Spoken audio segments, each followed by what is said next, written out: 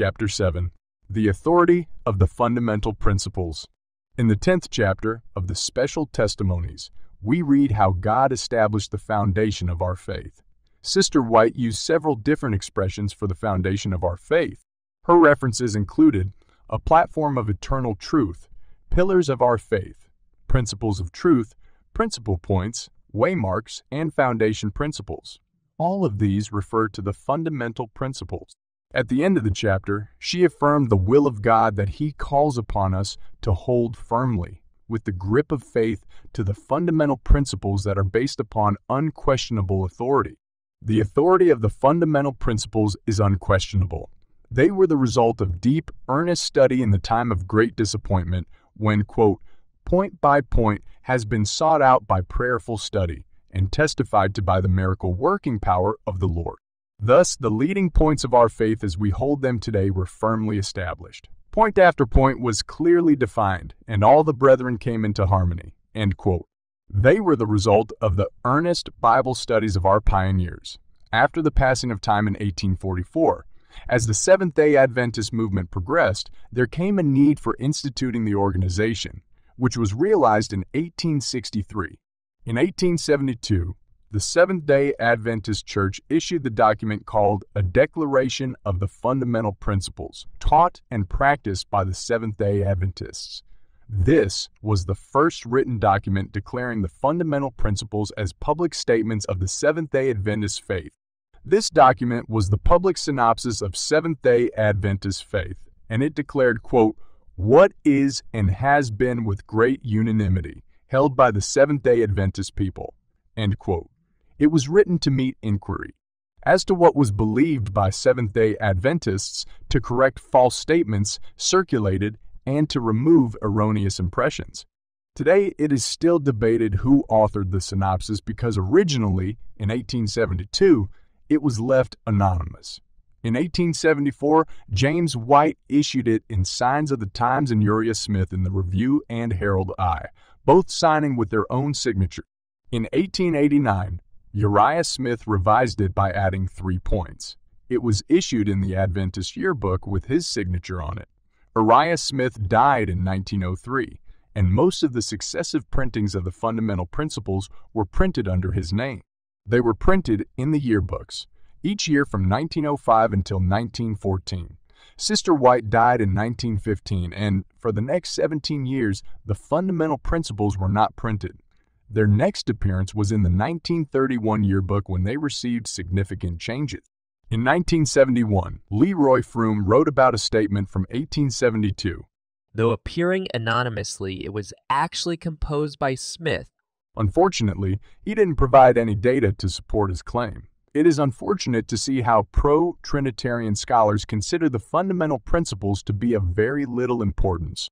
Their true value is starkly diminished by attributing these beliefs to those of a small group of people, mostly to James White's or Uriah Smith's personal belief, rather than belief which was with great unanimity held by the Seventh-day Adventist people. In 1958, Ministry Magazine described the fundamental principles as follows. It is true that in 1872, a Declaration of the Fundamental Principles taught and practiced by Seventh-day Adventists was printed, but it was never adopted by the denomination and therefore cannot be considered official. Evidently, a small group, perhaps even 1 or 2, endeavored to put into words what they thought were the views of the entire church. Problematically, there is no evidence to support the claim that the fundamental principles were not the representation of faith of the whole body. We certainly know that Sister White endorsed them, and from her influence alone, we know that these beliefs were indeed accepted by the denomination. This is in addition to the fact that they were printed multiple times over the course of 42 years, during the life of Ellen White. But there should be no controversy over the authorship of the fundamental principles. We have a quotation from Sister White about who authored them. When speaking of Uriah Smith, Sister White wrote, Brother Smith was with us in the rise of this work. He understands how we, my husband and myself, have carried the work forward and upwards step by step and have borne the hardships, the poverty, and the want of means. With us were those early workers. Elder Smith especially was one with my husband in his early manhood. We have stood shoulder to shoulder with Elder Smith in this work while the Lord was laying the foundation principles. We had to work constantly against one-idea men who thought correct business relations in regard to the work which had to be done were an evidence of worldly mindedness, and the cranky ones who would present themselves as capable of bearing responsibilities but could not be trusted to be connected with the work lest they swing it in wrong lines. Step after step has had to be taken, not after the wisdom of men, but after the wisdom and instruction of one who is too wise to err and too good to do us harm. There have been so many elements that would have to be proved and tried. I thank the Lord that Elders Smith, Amadon, and Batchelor still live. They composed the members of our family in the most trying parts of our history. According to this quotation, who laid down the foundation principles? We have stood shoulder to shoulder with Elder Smith in this work while the Lord was laying the foundation principles. It was the Lord. But who wrote them down? It was Elder Smith with James White and Sister White. We see that where Sister White says we have stood shoulder to shoulder with Elder Smith. This "we" is explained in the previous paragraph. He, Elder Smith, understands how we, my husband and myself, have carried the work forward. With this quotation, Sister White was clearly involved when the Lord was laying the fundamental principles. It is true that the declaration of the fundamental principles was written by a small group of people, namely Elder Smith, James White, and Ellen White, but they endeavored to put into words what was the true view of the entire church body.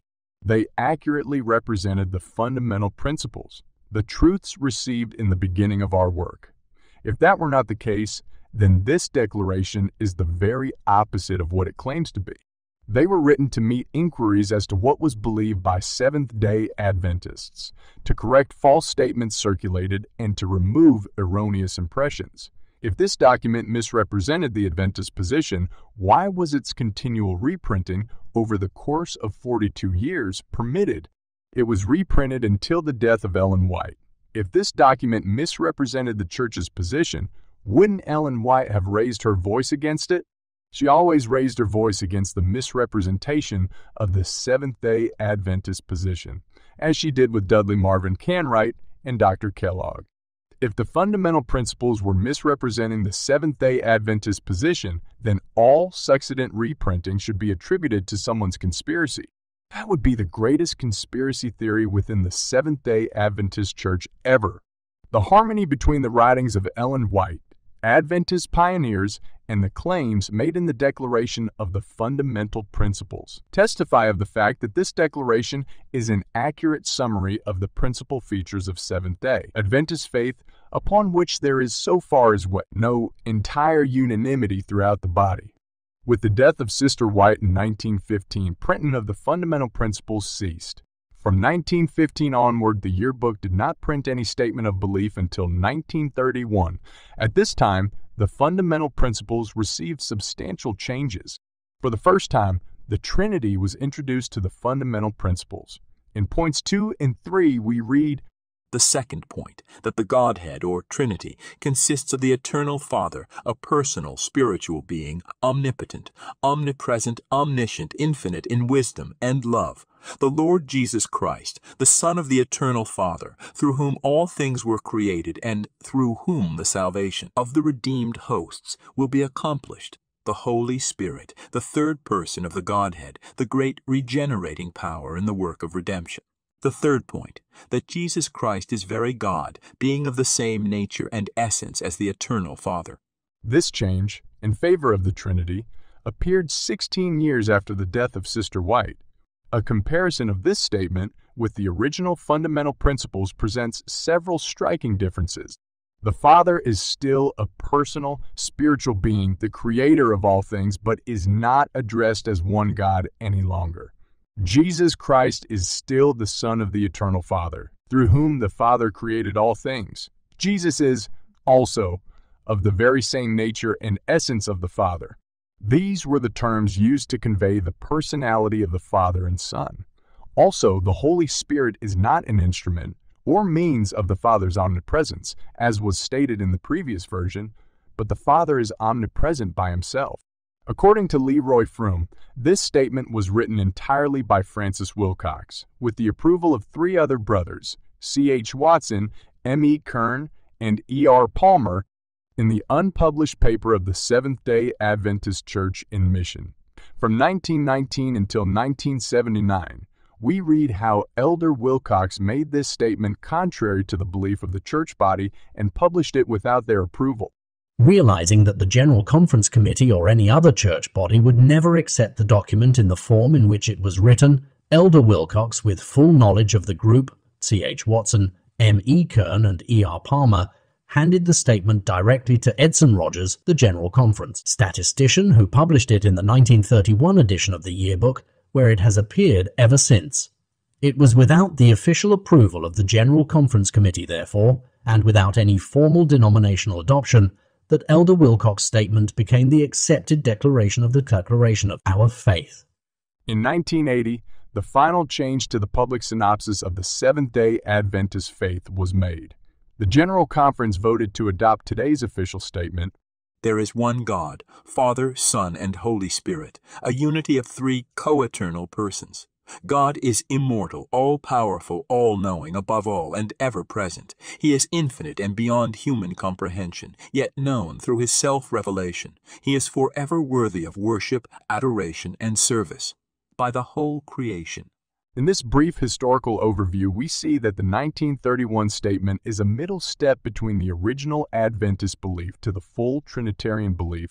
The change in our beliefs has occurred over time with many discussions and Bible studies. Our Adventist history has left a trace of these changes. If we are honest truth seekers, we should study this matter in detail. Can we see, in our Adventist history, why we have left the first point of the fundamental principles in favor of the Trinity doctrine? Most certainly.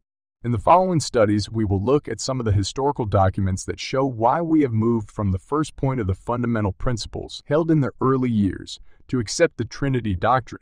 During these studies, we bid you to prayerfully evaluate the changes with your own beliefs.